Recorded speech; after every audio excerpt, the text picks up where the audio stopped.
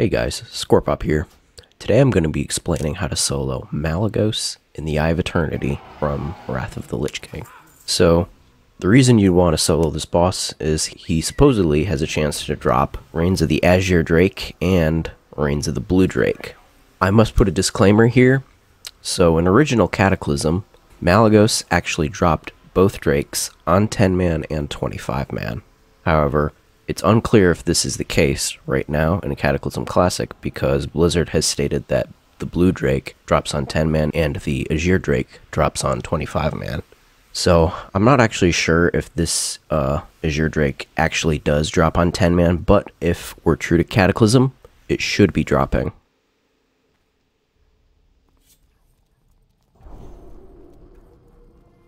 Alright, so phase 1 at the start of the fight here. You're going to click the orb in the middle, you're going to misdirect your pet, send him in. Make sure you're on the side because he does a breath and a tail swipe, just like any other dragon. Now throughout the fight, he's going to periodically summon these power sparks. What you're going to do is wait for them to get about midway through, you're going to kill them, and then you're going to stand in the lightning area that they leave. So what this is going to do is this is going to increase your damage by 50%. And if two spawn in the same location in a row, you can actually kill them in the same spot and stack them up, and it will further increase your damage even more. And of course, I must say that if power sparks do get to Malygos, it's not the end of the world, it just increases damage for a little bit. Just make sure you keep mend pet rolling, your pet shouldn't really die here.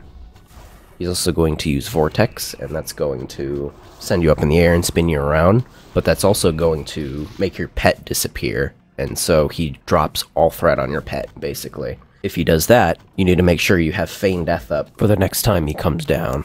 After that, there's not much further explanation needed for phase 1. Just burn him down. Phase 1 is going to end at 50%.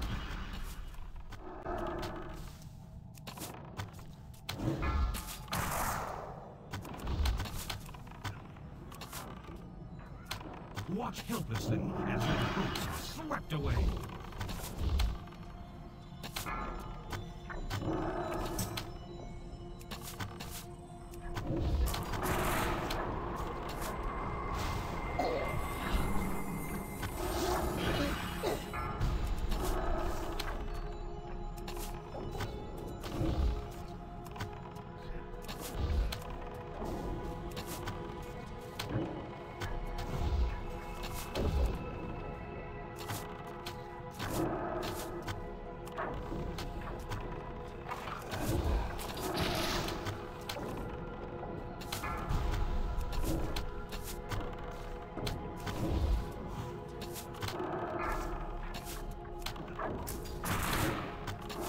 Watch helplessly as your hopes are swept away.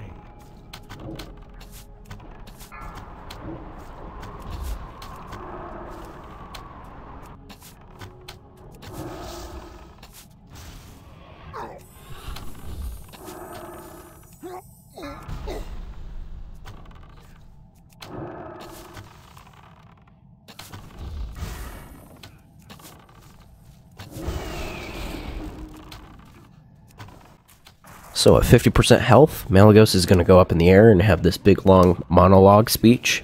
While he's doing that, you're going to do your best to DPS him down as much as possible.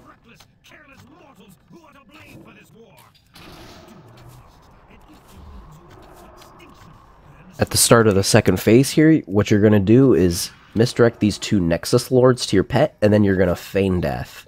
If you do not Feign Death, these Scions of Eternity that are up in the sky, there's 4 flying around, they will actually continually cast on you if you don't Feign Death. So by feigning death, you're essentially having them exit the fight and completely ignore you. Just misdirect your pet, kill these first 2 Nexus Lords. Once both of them are dead, hopefully you kill them before Malygos manages to use Surge of Power. You want to get on the disc, and once you're on the disc, you're going to do your best to kill the 4 Scions of Eternity that are flying around here, basically.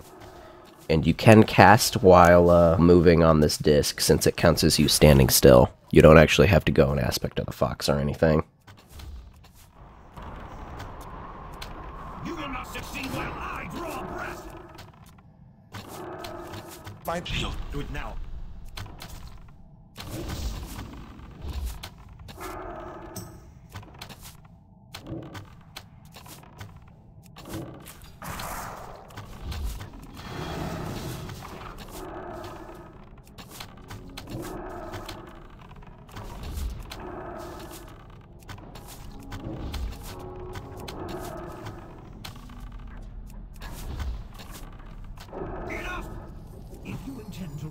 Azeroth's magic, then you shall have it. Alright, and here comes Phase 3.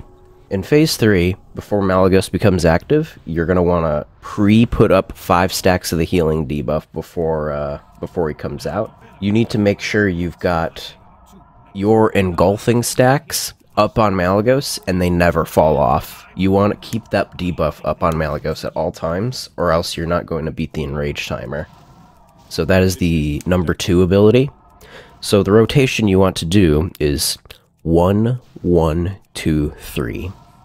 This is essentially going to make it to where you have full healing stacks at all times, while also keeping up your debuff on the boss here.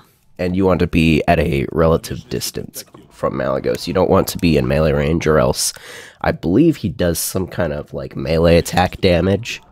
Because he does a lot of damage in melee range, but if you're away from him, he doesn't actually do that damage, which is good.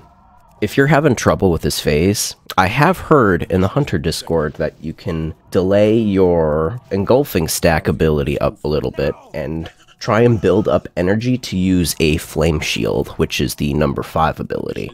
And what that's going to do is protect you from Surge of Power damage, but you also have to make sure you have healing stacks up. I personally didn't do this method, and I just did 1, 1, 2, 3 the entire time. However, I did almost die.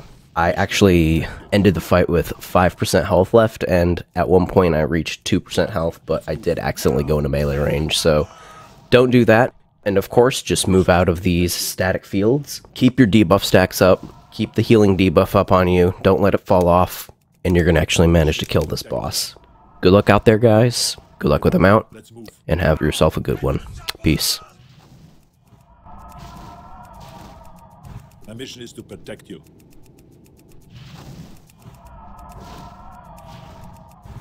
My mission is to protect you. Get out of here. Let's move. Now! Get to the chopper! My mission is to protect you.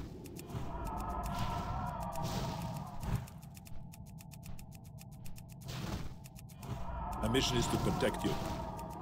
Get out of here. Let's move. Now! Get to the chopper!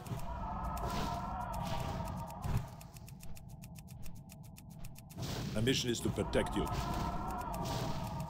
Get out of here. Let's move. Now! Get to the chopper!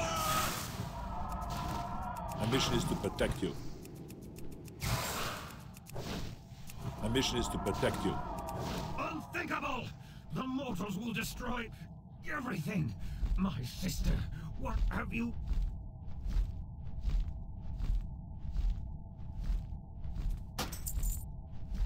I did what I had to, brother. You gave me no alternative.